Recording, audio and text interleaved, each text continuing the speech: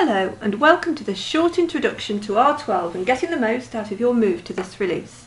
My name's Tracy Bishop from insightsoftware.com and I've worked with Oracle Financials for over 13 years, guiding Oracle users on how to get the most from their Oracle eBusiness suite. At insightsoftware.com we provide real-time reporting and reporting content purpose-built for Oracle 11i and R12. And over the next couple of weeks we'll be hosting some short webinars of things to think about as you move from 11i to R12. So what about Release 12? Well, at last it is the topic on Oracle users' lips and there's lots to think about. The decision on whether to upgrade or re-implement will depend on the state of your existing implementation. For example, do you have customizations?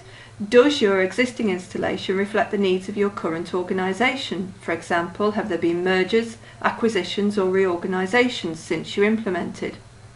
A restructure of your chart of accounts will probably push you towards a re-implementation. What will your users think? There will definitely be some retraining issues for them. And what about reporting? And then what about the pitfalls and the things to watch out for?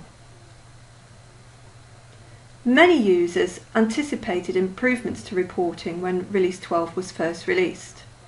The reporting changes available are mainly as a result of BI Publisher.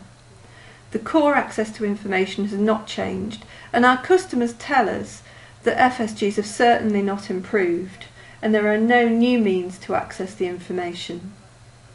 In a later webinar we'll be discussing the changes in data structures and the impact this has on any existing reports you may have created in tools such as Report 6i, Discover, etc. Now this is particularly relevant for the financial subledgers where there's been a lot of development and change, and we'll share our experience from providing detailed reporting content for both 11i and R12.